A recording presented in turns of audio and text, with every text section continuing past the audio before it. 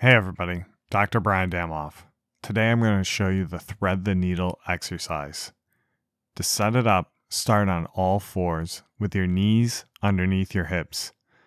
Then you will take your hand with the palm up and thread it underneath the opposite shoulder. As the hand stretches across, you will drop the shoulder on the same side to allow for maximal rotation of the thoracic spine. You should feel this in your mid-back.